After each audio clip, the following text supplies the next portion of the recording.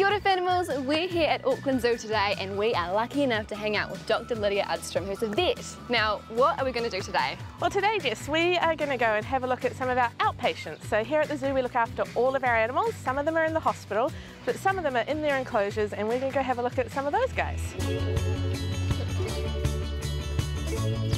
So who are we seeing today? So first up we've got Makalo. He's a little nyala calf. Oh, very cute.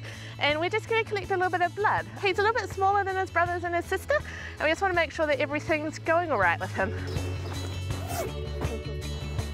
Makalo has been brought into an enclosure for his vet visit, and he's got a friend with him for support. So we've got a couple of our keepers here. So we've got Jade and Tommy, and these are the guys that know Makalo really well. Might be a little bit wriggly. He's not used to being held how we need him to be held for his blood test. Makalo looks a bit unsure, but he's staying calm. Just want to have a look at his teeth, make sure his teeth are all good. We'll start with the little one. Yep, right here. Oh boy. And easy as that, we have a blood sample so we can run some tests. So that went really well. Yay. So he was really good for us to get that little blood test, and he's now back out with his family. So first job of the day done, and the nyala can head back out into their habitat. Auckland Zoo look after two elderly kikino. There's Kayako, who's almost blind, and Orua, who needs a special checkup today on his left eye. We're actually going to put a little bit of stain in his eyes, and that helps if there was any roughness on the surface of the eye that would show up for us. So it starts off orange and goes in, and actually goes yellow and green. Whoa, it goes bright green. Really bright green. Wow. So what Odin's going to do now is ask him to go back into the water, and that'll wash off the excess of the stain, or the extra stain will wash away.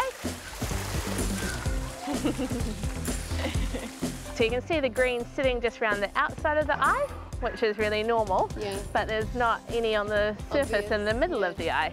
So that's brilliant, that's exactly what we want to see.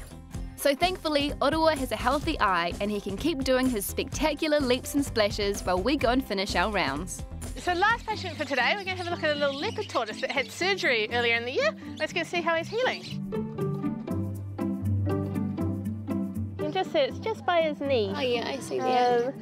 Just that little bit of skin. Yeah, exactly, that tiny little bit of skin that's healing up really well. Just see where he's 13 and a half. Wow. He's actually still not fully grown, so they get bigger than this. Okay. And what we're going to do, we'll actually have a quick look at one of the little babies as well, so the 2-year-old. So here we go, a 2-year-old, Wow. a baby if you will. Wow, they're Gorgeous. so tiny. His little blinking eyes are very cute. And if you just take hold of the underneath, the tummy if you like, and the top of the shell. Oh, he just did a wee! Oh. You've been initiated as a keeper. Oh, he just did a poo! Oh, the full package. Oh. The full package. Look at that. Lucky you. That's good luck for the rest of the day, surely. Oh, mate, you and I are close now. Lydia, thank you so much for letting me hang out with you and do the morning rounds. It's wonderful to see how happy and healthy all of these animals are. You're so welcome. Thank you so much for coming along. Stoked.